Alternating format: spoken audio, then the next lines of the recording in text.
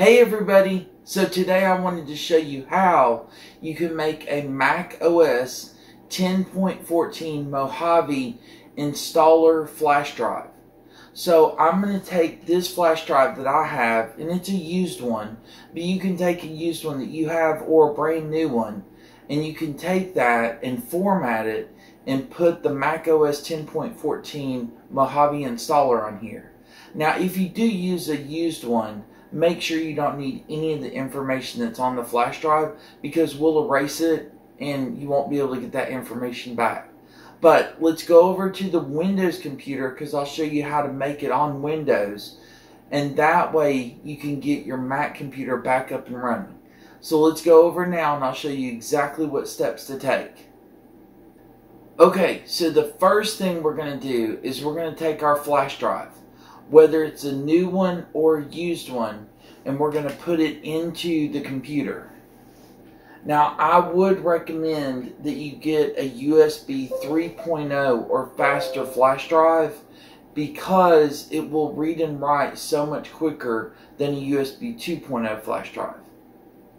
Now when you plug it into the computer, you may get a message like this one that says you need to format the disk before you can use it. Well, I am going to format it, but I'm going to show you how you can format it, whether it's made for Mac, Linux, or Windows. So I'm going to click on cancel right here, and what we would normally do is we would right click on the start button and we would go to disk management. Now when you're in disk management, you'll notice right here is my E drive, and it just says 14.59 gigabytes raw. So there's nothing on the flash drive. So what I'm going to do is I'm going to right click and I'm going to format the flash drive. Now here it wants a volume label, so I'm just going to name it IT101, and then it wants to know the file system. I'm going to leave it as FAT32. And then I'm going to leave the allocation unit size as default.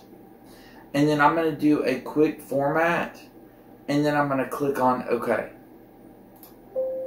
Now it does say that formatting this volume will erase all data on it.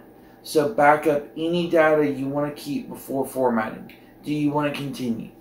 Well, I don't need anything that's on the flash drive, so I'm going to go ahead and click OK. But make sure you don't need anything that's on your flash drive either. Okay, so let's go ahead and click OK. And then that'll take just a few seconds to format. And then there you go. Now the flash drive is ready, and we can use it to create our macOS 10.14 Mojave Installer flash drive. So what we can do now is we're just going to close out of disk management right here by clicking the X. Now the next thing we need to do is we need to go onto the internet. Now you can use any web browser that you want to. Microsoft Edge, Firefox, Opera, Internet Explorer, Chrome, Chromium. I'm just going to use Microsoft Edge since it's built into the computer. So I'm going to go down here and click on Microsoft Edge. And then when it comes up, we need to go to a search engine. Now you can use any search engine that you want to. Yahoo, Bing, MSN, DuckDuckGo. I'm going to use DuckDuckGo. So up here at the top, I'm going to go to DuckDuckGo.com, and I'm going to press enter. Now here is where you can search for what you want to find. So I'm going to type in macOS space ISO space collection, and then I'm going to put another space, and I'm going to put archive.org. And you can either press enter, or you can click on the search button right here. And then once the results come up, you want to click on this one right here. Now it does say no longer maintaining, but don't let that fool you. This stuff works perfectly. All the installers that I've used have worked exactly like you expect for them to. So I'm going to go ahead and click on this. and then it takes you to this page. And if you scroll down just a little bit, there's a bunch of ISO images. If you'll just click on this, look at all of those ISO images that they've created for us. Now, we don't want any of these betas. The one we want to download is the macOS 10.14. So we want to look for that, which is right here. It's the Mojave. So what we're going to do is we're going to click on that, and in just a moment it's going to start downloading that file for us. Now that file will take a few moments to download, so let's give it just a moment. If it doesn't start the first time, just click on it again and it should start downloading for you. You can also click on this little icon right here that looks like a little arrow pointed down. And there you go. It did just start. So we'll give that a few moments to finish, and I'll pick right back up, and then I'll show you exactly how to get that ISO file ready so that we can make the bootable flash drive installer. So give us a few moments and I'll be right back.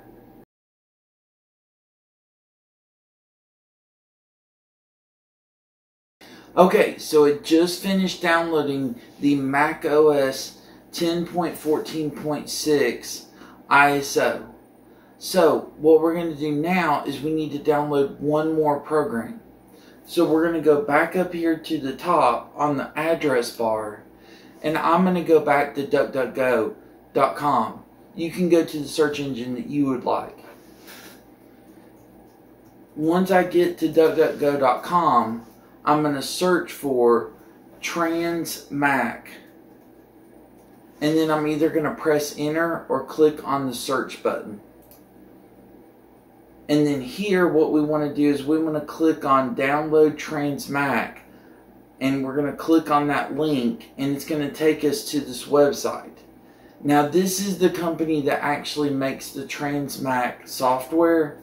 So if you'll notice, in just a few more seconds I should be able to download the software. So all I have to do is click on this download tmsetup.zip. So I'm going to click on that, and then I'm going to close the ad right here by clicking on the X. And then it starts downloading that file right up here. Now I'm going to go ahead and I'm going to open up the folder where this file is by clicking on this little folder icon. And there it goes. It took me to the downloads folder. And now this is a zip file, so I need to unzip those files. So what I'm going to do is I'm going to extract them by right clicking on it, and I'm going to click on extract all. Now here I'm just going to leave the default folder that it automatically gives me, and I'm going to click on extract. Okay, now what we need to do is right click on setup and run it as administrator. And then if you get a pop-up saying, is it okay for the Transmac installer to make changes to your device, just go ahead and click on yes so that it can install the software.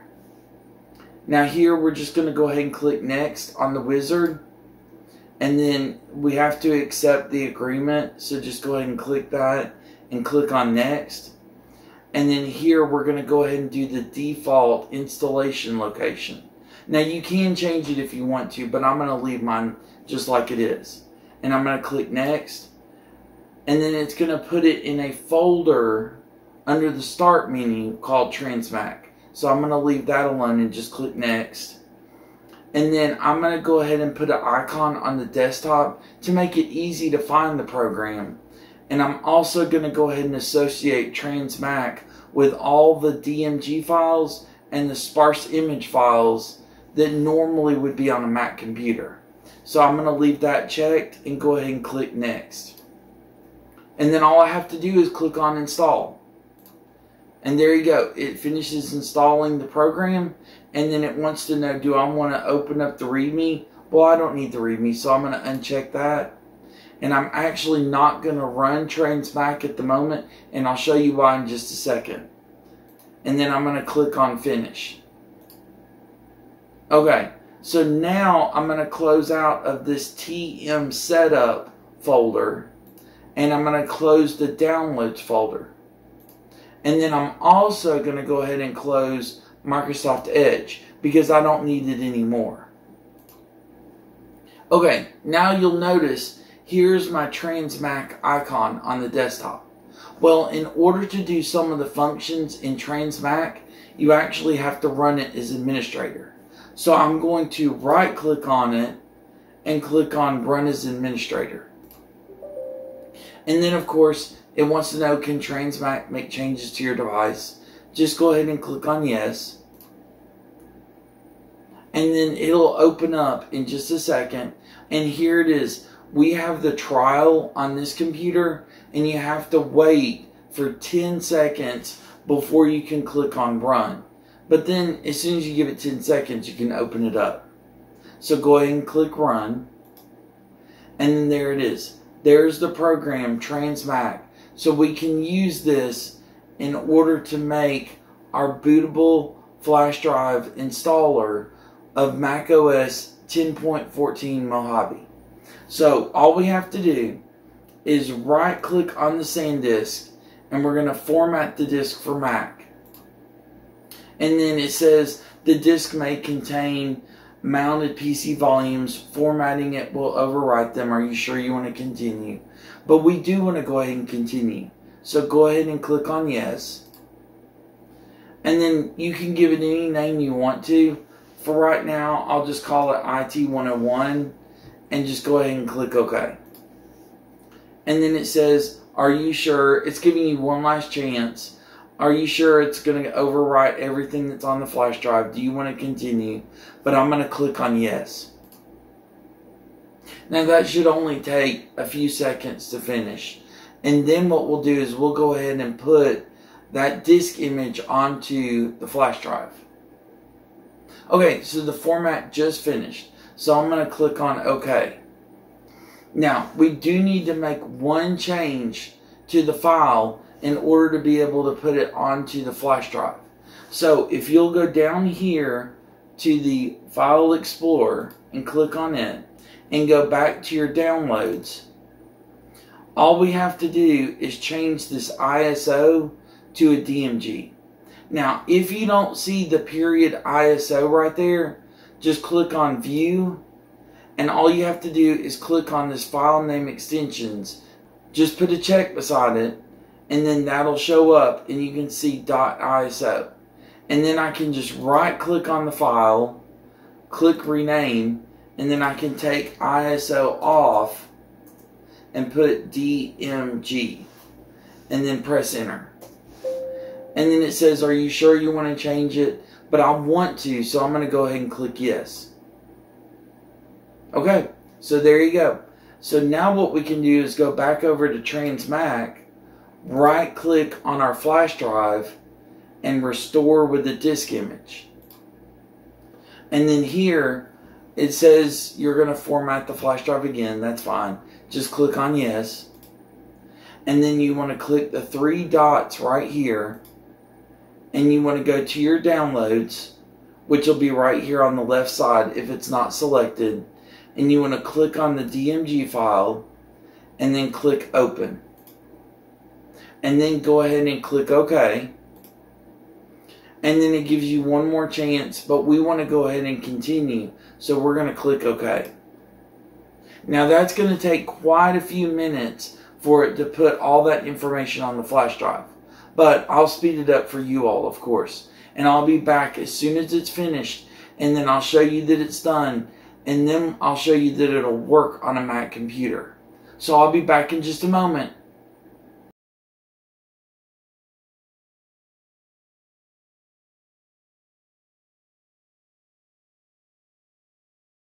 Okay, so it just finished restoring the macOS 10.14 Mojave DMG file onto the flash drive.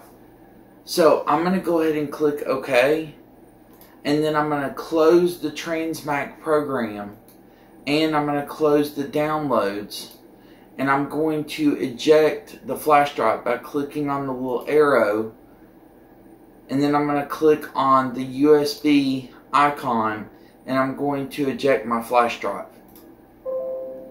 Now that I can remove my flash drive, I'm going to go ahead and take this flash drive and I'm going to put it into my Mac computer and show you that the Mojave will boot up so that you can install macOS Mojave on your computer. So give me just a moment and I'll be right back. Okay, so I have my MacBook Pro right here. So the first thing I'm going to do is I'm going to go ahead and I'm going to press the power button and then immediately hold down the Option key on the keyboard. Now when the options come up, I'm going to go ahead and I'm going to put my flash drive in so that you can see that it'll be bootable and we can install macOS 10.14 Mojave on this computer. Okay, so now I'm going to go ahead and put the flash drive in. And there you go. There's the macOS 10.14 Mojave installer. So I'm going to go ahead and click on that, and it's going to boot up to the Mojave installer, and you can install it right on this computer. And you can do it on your computer as well. So I hope that was helpful on how you can make a macOS 10.14 Mojave installer flash drive on your Windows computer. If you have any questions about how to do this, please let me know down below in the comments and I'll be more than happy to get back to you about that. And if there's a video that you would like for me to create for you, please let me know that down below in the comments as well, and I'll do my best to create that video for you. And as always, because you all do such a great job, if you can, hit that like and subscribe button so I can keep putting up more great content like how do I make a macOS 10.14 Mojave installer flash drive with Windows. And I'll be glad to keep putting up all this great content for you all. Thanks so much, everybody. I really appreciate you all. I hope you have a great day. Take care. God bless. And I'll see you all next time. Bye.